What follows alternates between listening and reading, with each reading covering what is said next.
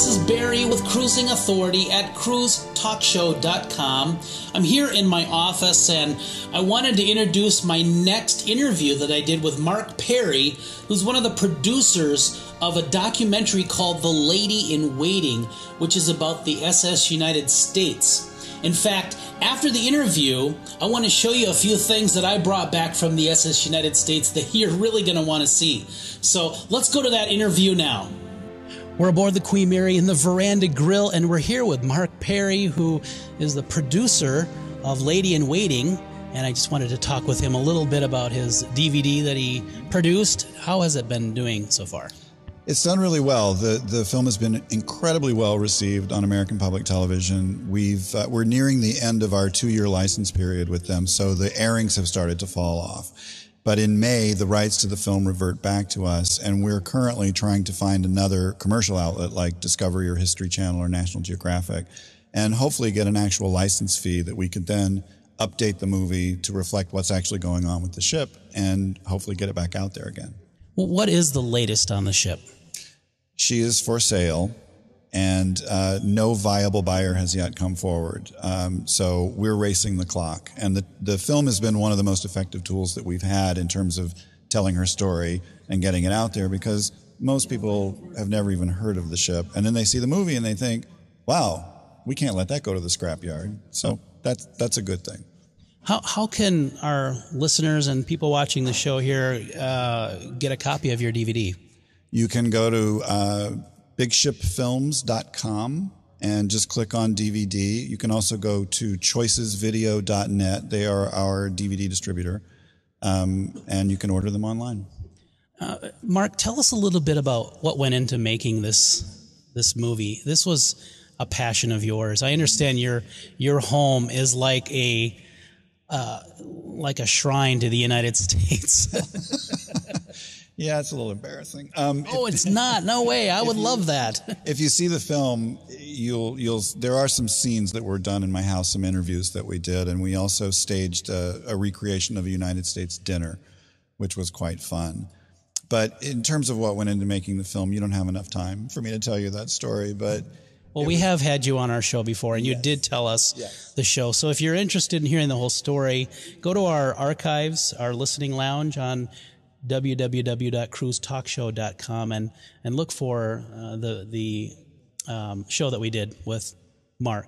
And with Bob Radley. And with Bob, that's correct. The film. The film would not be what it is if it hadn't been for Bob. So, well, Mark, I know it's very short, but I know you have to go.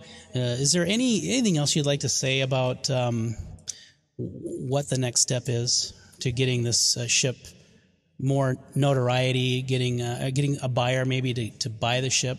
Well, the United States Conservancy, which is the group that I'm on the board, we're in hyperdrive at the moment, and we've had media hits in the New York Times, the Wall Street Journal.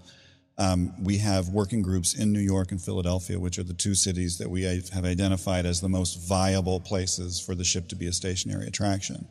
And we've recently met with their community board in New York, and they've expressed interest. So the first thing is we have to find a place to physically put the ship, and then, of course, we have to find the funds to get it back in shape where people can enjoy it again. Mark, tell us about what else you do. I mean, you're a producer. What other projects are you working on? I am a television writer, producer. I'm on my 3rd season of Ghost Whisperer on CBS. And last season, one of the highlights of my career, I got to write an episode that was filmed entirely aboard the Queen Mary. Oh. We did a haunted ocean liner, the SS Clarendon, which was a little wink to people who know the movie The Last Voyage, which is what started my passion for ocean liners. And that was a great, we shot for 7 days aboard the Queen Mary last year, and it was really, really fun. And I worked on Brothers and Sisters. I've worked on Party of Five, and I've been in TV now for 20 years. Hard to believe. Mark, thanks a lot for being on the show. And tell us again the website that our viewers and listeners can go to get more information about your project. Well, first, let me just say thank you very much for having me. It's a thrill to be here. It's Big Ship Films, which was Big Ship. The Big Ship is what William Francis Gibbs called the United States. BigShipFilms.com. and you can navigate to the DVD page. And you should also check out ssunitedstatesconservancy.org for all the latest information about the efforts to save the ship. Great. Thank you, Mark. Thank you. Welcome back. I hope you enjoyed the interview with Mark Perry. It was so fun to sit down with him and talk with him about his project, The Lady in Waiting. It's a documentary about the SS United States. If you haven't seen it, make sure you see it. And also, get a copy of that DVD because you'll really, really enjoy it. Well, as promised at the beginning of the video, I wanted to show you a few things that I brought back from the SS United States when I visited the ship back in 1986 in Norfolk, Virginia. One of the things that I got was really kind of cool. I got this on the bridge of the ship. It was on the floor among many other papers and things, but this is a logbook that keeps track of the fuel oil in tonnage and also the water ballast tanks that they had, and it keeps track of the saltwater ballast and the freshwater ballast, and it's really interesting. And all of the indications are written in pencil. Like this is dated February 8th, 1968. So this is really an interesting souvenir, interesting book that I collected from the SS United States. And then this is kind of a prized item of mine. This is one of the 2,000 aluminum vases that were on board the SS United States. The ship had these in the staterooms because when the ship would leave New York, for example, the passengers would often have a bon voyage party, and so their friends and relatives seeing them off would often bring them flowers. And so this is where they would put those flowers in one of these aluminum vases. And I also have one of the SS United States life jackets, life preservers. It actually says United States on it. You can see it right there.